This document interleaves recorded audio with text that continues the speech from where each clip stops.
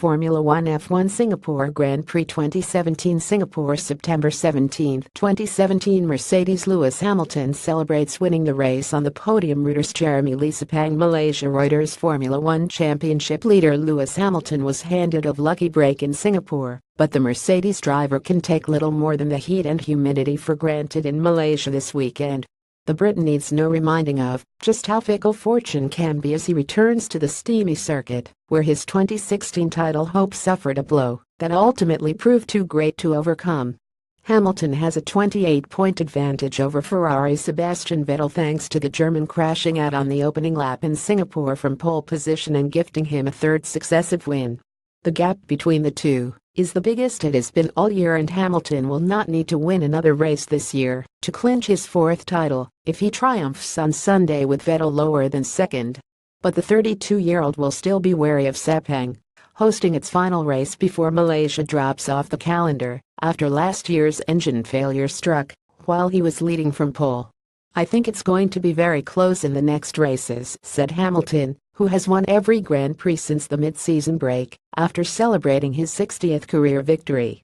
"We've just got to stay on our toes and keep trying to extract everything out of this car." Hamilton won 4 of the 5 races after Malaysia last year, but it was still not enough to stop teammate Nico Rosberg taking the title.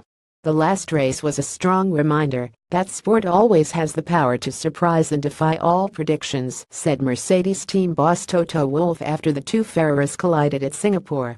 "We have been on the receiving end of those bad moments before, and we know that they can happen as easily to us as anybody else."